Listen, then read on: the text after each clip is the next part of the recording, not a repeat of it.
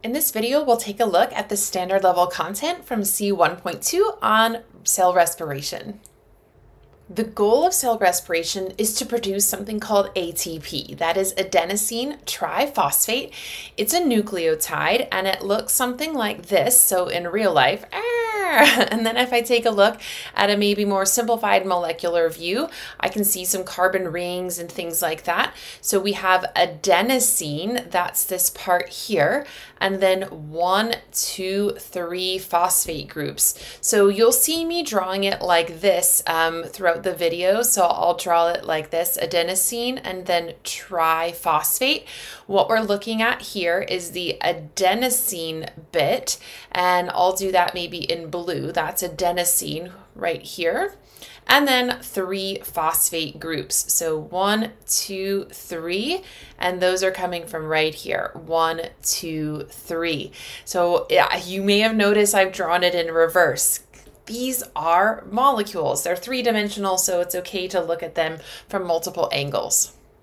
So if ATP is the energy currency of the cell, that means I have to be able to get energy out of it somehow. How does that work?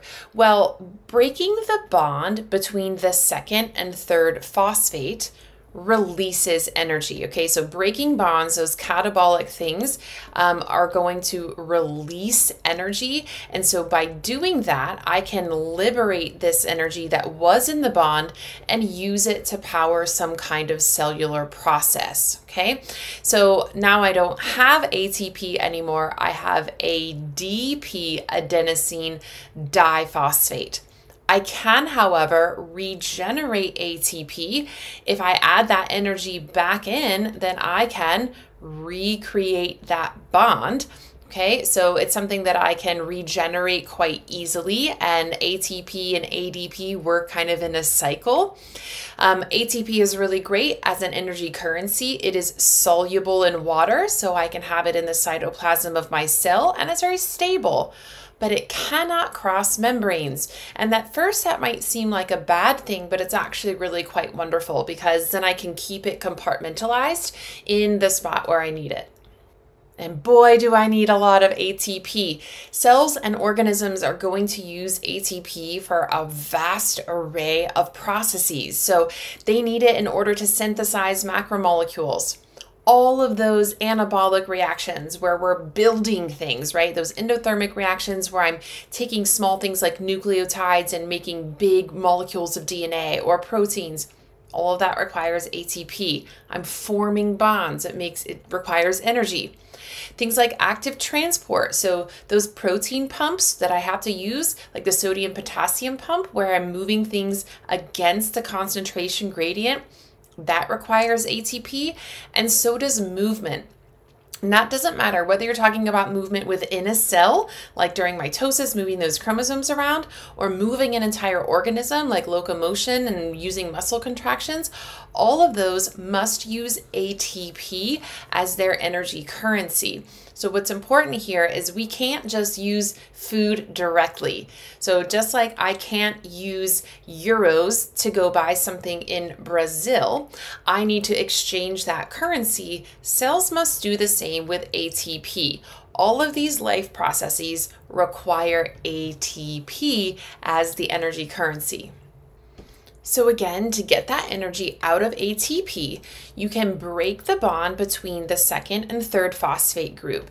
And in doing that, you no longer have ATP, you have something called ADP, adenosine diphosphate. That's a D, I promise, okay? Adenosine diphosphate.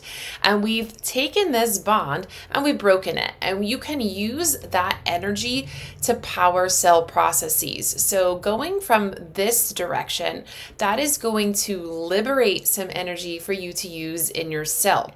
Okay, now if I want to go the other way around and I want to regenerate ATP, so I want to turn ADP back into ATP, what do I need to do? I need to form this bond again. And so that's going to require that I put energy in, okay? So I need to have energy put into this part of the reaction in order to regenerate it. And that energy is going to come from a variety of places, could come from chemosynthesis or photosynthesis, or of course, what we'll focus on in this topic, cell respiration. So cell respiration, the whole goal of this process is to provide the energy in order to regenerate ATP. Now, we need to be very careful about how we're using this word respiration, okay? So respiration, the way that I'm going to use this and the way you should use it is in terms of a biochemical process. So this is something that releases energy from carbon compounds to produce ATP. It is a biochemical process, and it's also universal. Every living thing is going to do cell respiration in one form or another. What a lot of people get confused with is thinking that respiration means breathing. In this context, respiration does not mean breathing. If you're thinking of breathing, what you're actually thinking of is ventilation, moving that fresh air into and out of our lungs. Now, are they related? Of course. There's a go-between here with gas exchange. So cell respiration requires oxygen and it gives off carbon dioxide as a byproduct. Those gases need to be exchanged in our lungs, and that's going to require fresh air to be brought in during this ventilation process. So they are related. It's just you need to be very, very careful about using this word respiration properly. It's the biochemical process, not the breathing part. Respiration is a universal process, but it's not an identical process for all organisms or under all conditions. So let's just talk about glucose as an example. And there are several different things that can happen with glucose, especially if you are a human. So if we have glucose and we want to break that down in the presence of oxygen, that is something that we call aerobic respiration. Okay, so aerobic with oxygen. In humans and yeast and bacteria, lots of other things, that's going to be converted to carbon dioxide and water as byproducts. Okay, and ATP, of course. All right, more on ATP later. If we do not have oxygen, okay, so no oxygen, that is what we call an anaerobic pathway. So no oxygen. What happens at this point depends on what type of organism you are. So if you are something like a yeast and you don't have oxygen, then you are going to produce carbon dioxide and an alcohol called ethanol as a byproduct. If you are a human, okay, and also some other types of bacteria, then you are going to produce something called lactate as a byproduct. Some people also call that lactic acid. They're synonymous. It's the same thing, okay? So the big difference here that we need to understand is that humans will take something like glucose and put it through a respiration pathway, regardless of whether there is oxygen or not. If there's oxygen, then we're going to produce carbon dioxide and water as byproducts. If there's no oxygen, then we don't produce carbon dioxide and water. We produce lactate as a byproduct in this anaerobic pathway. So let's distinguish between aerobic and anaerobic pathways just a little bit more holistically. We already know, because of the meaning of those terms, that aerobic means with oxygen and anaerobic means without oxygen. Because of that, we're going to be able to use different substrates as the initial source of energy for this process. So anaerobic pathways can only use carbohydrates, so something like glucose, as that initial energy source. If you have oxygen, however, and you're doing an aerobic pathway, you can utilize a much wider array of molecules. Like you can start with a carbohydrate, that's fine, or a lipid or an amino acid. So we have a little more options there. In anaerobic pathways, this is going to happen in the cytoplasm completely. You may only go to the mitochondria if you have oxygen, if you're doing the aerobic pathway. So that will start in the cytoplasm and will finish off in the mitochondria.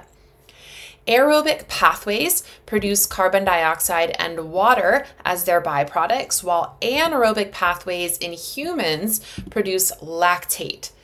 The big difference here, and the one that we need to maybe remember the most, is the difference in energy production.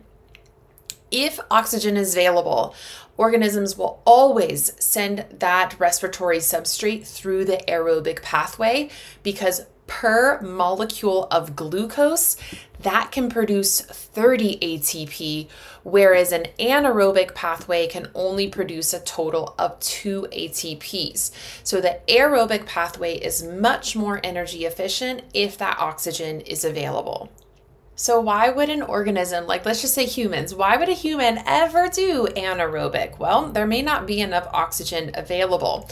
So we will always start out with the aerobic pathway when possible, but when the oxygen runs out, or if we can't deliver it fast enough, then we will switch over to the anaerobic pathway, okay? And this anaerobic pathway is going to produce lactate.